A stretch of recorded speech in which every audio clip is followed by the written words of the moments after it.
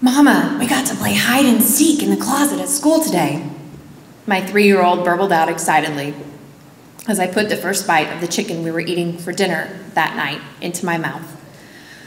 I forced my cheeks to smile hard, but I couldn't manage to fake it as far as my eyes. I tried to swallow, but my throat was suddenly too small. My husband jumped to my rescue. "You did? How cool. Did you have a special snack too?" "Yes, we were really quiet and we got cheesy crackers." "Awesome, buddy." We had talked about it at Parents' Night, how the kids would now be doing safety drills right along with the fire drills and tornado drills I grew up with. "We're keeping it really light and fun," his teacher assured us with a calm smile.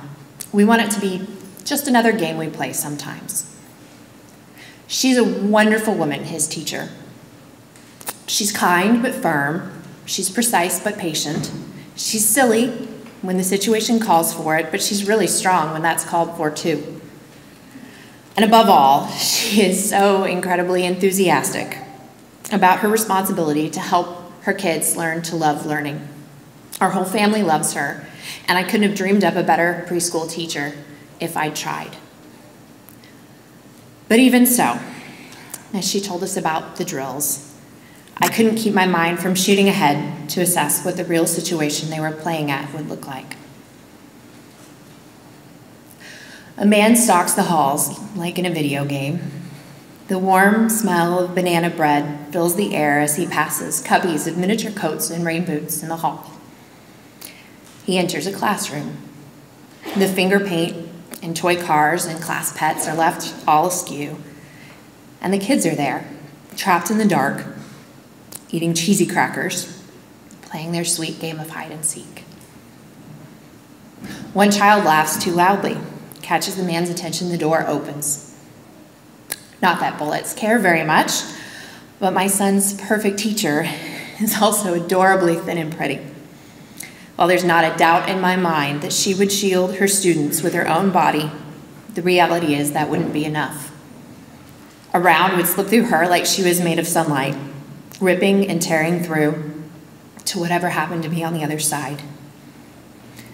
Those tiny bodies laying so unnaturally still, those tiny voices that asked a million questions a day, silenced, those tiny brains that were just barely learning to love learning. Those babies, my baby, dying and scared and without me there to pat his back or sing to him. I know that the chances that they'll ever need to do more than practice these drills are infinitely small, and I know that it's better that they practice than be caught unprepared if those odds don't work out. But still, I'm having a hell of a time keeping it light. It feels cowardly that I can't manage to engage my son briefly and then move him on to another topic, that I just freeze up. If his teacher can do it, I should be able to. For God's sake, she's the one hiding in the closet with him.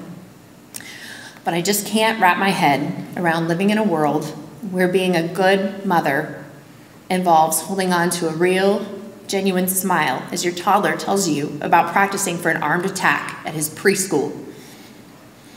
Where it means sending him off every day to a good teacher, defined as someone willing to jump in front of an actual, non-metaphorical bullet for him. So ridiculous. It has to be a game, right?